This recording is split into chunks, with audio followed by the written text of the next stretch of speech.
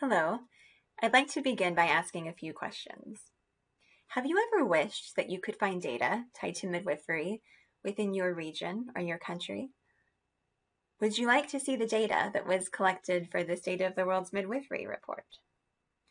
Or did the theme of the International Day of the Midwife in 2020, which was Follow the Data, inspire you to wonder how you too could follow the data?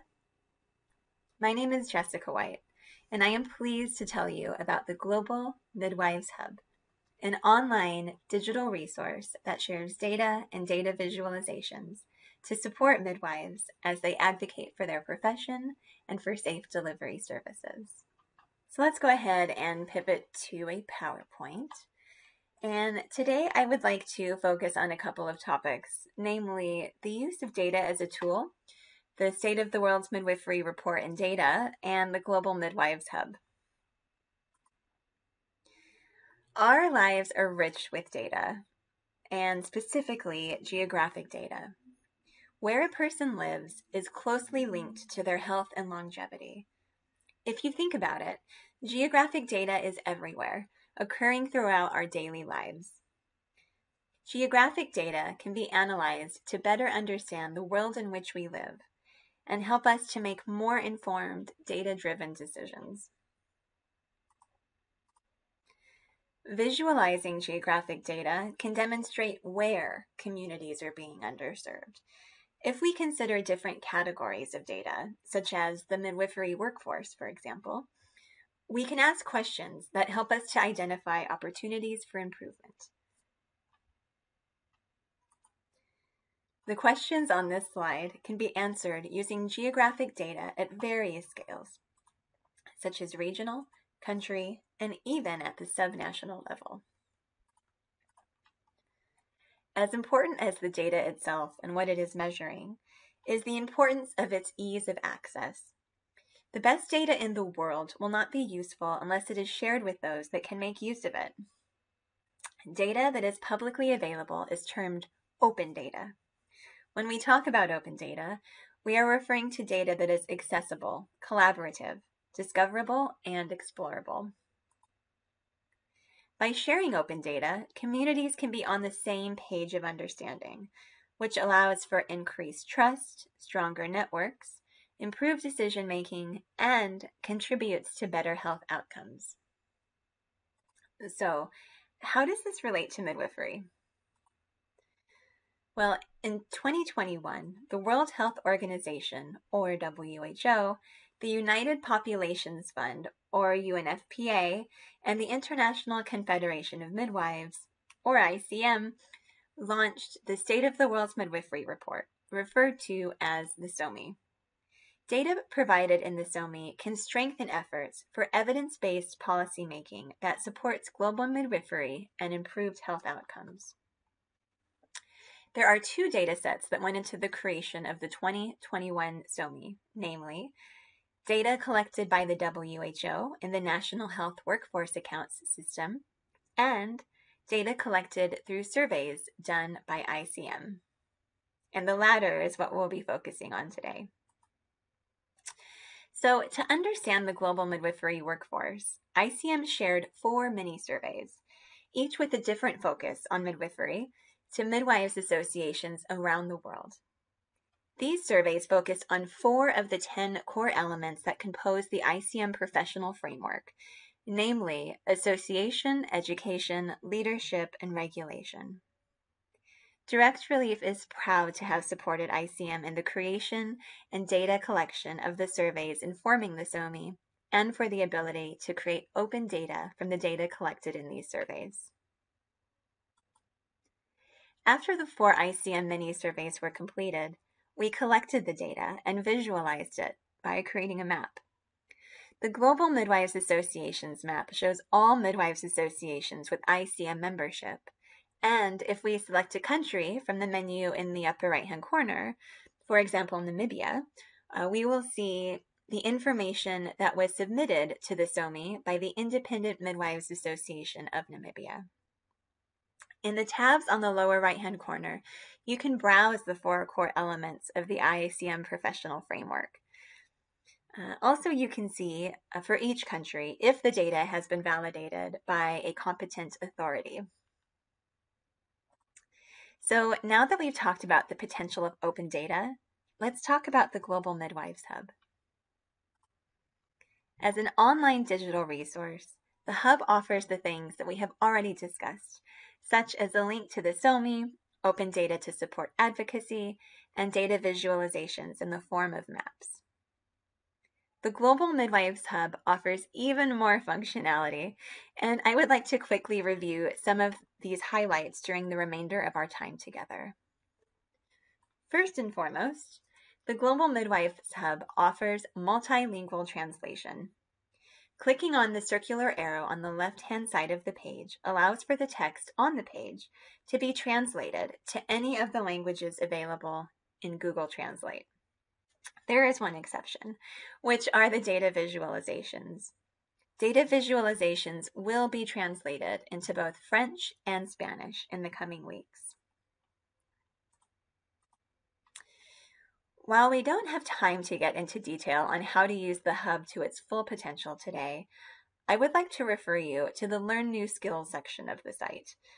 While it is still under development, we are looking forward to releasing training tutorials to share helpful tips and tricks for making the most of the Global Midwives Hub. ICM's professional framework has 10 core elements, 4 of which contributed to the SOMI and are featured on the Global Midwives Hub. Clicking on any of the elements in this framework will take you to a page that shares high-level findings from the SOMI report for the selected theme.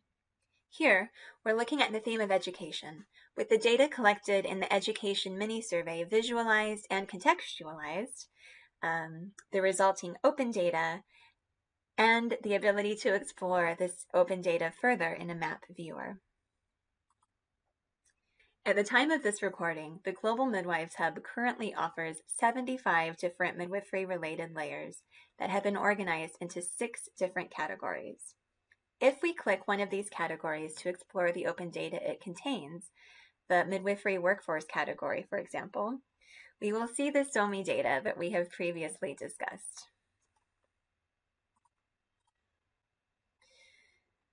So within 5 clicks of a mouse, users can see open data layers, where the data was originally sourced from, the data attributes, and use this data for their own purposes, either by making maps or other data visualizations for online sharing, or for downloading for offline usage. In talking to midwives from around the world, they are most interested to know what is going on in their geographic region. For this purpose, the Global Midwives Hub offers region pages.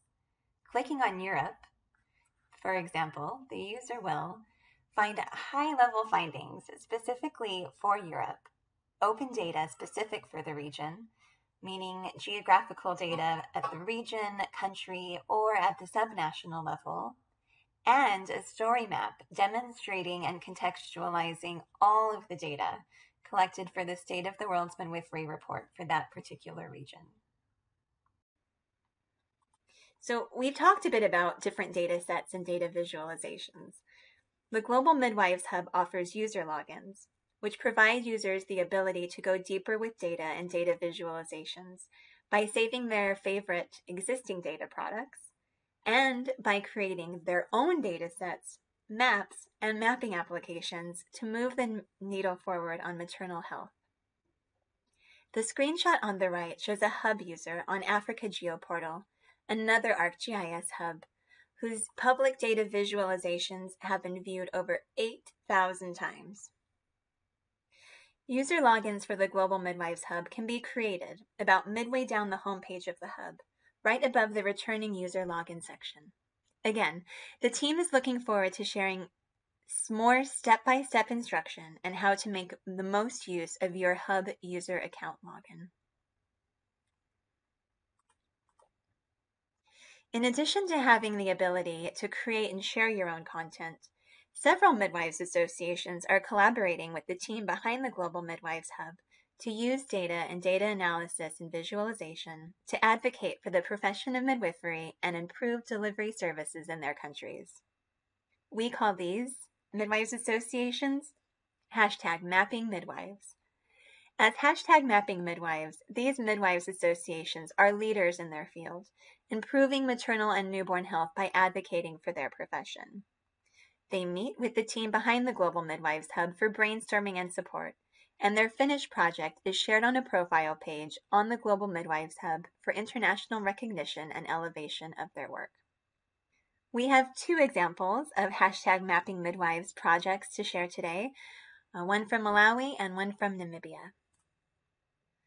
The Association of Malawian Midwives wanted to understand health service availability throughout the country, and which subset of the population was further than an 8-kilometer travel distance to a health facility. To answer this question, we mapped health facilities and population. This resulted in a dashboard that shows, at a subnational level by district, the population that is within and outside of this travel distance. We also created a dataset ranking health accessibility for populations by district that identifies opportunities for improvement that Malawian midwives will be sharing with their Ministry of Health to advocate for improved health access. The Independent Association of Namibia is looking to connect with midwives to better understand the landscape of midwifery throughout the country. As such, they collected and mapped supporting data showing health facilities and the population of women of childbearing age throughout the country. They then created a survey, which is about to be shared with in-country health practitioners. In learning about these #mapping midwives, are there any ideas that come to mind of how your midwives association could become #mapping midwives? Maybe you have a question that you would like to answer, or some data that you would like to create for your country.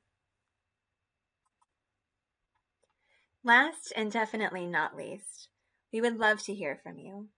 There is a survey on the Global Midwives Hub that allows for you to connect with the team, express your interest in becoming #mapping midwives, subscribe to the ICM newsletter, and so much more. Please do not be shy, as the Global Midwives Hub was created as a tool to support you and your advocacy efforts. As we wrap up, I would like to take this opportunity to thank ICM for their partnership on this rewarding project. I would also like to thank the #mapping midwives collaborators for their efforts, and to thank you for your attention and the work you do. I look forward to seeing you on the Global Midwives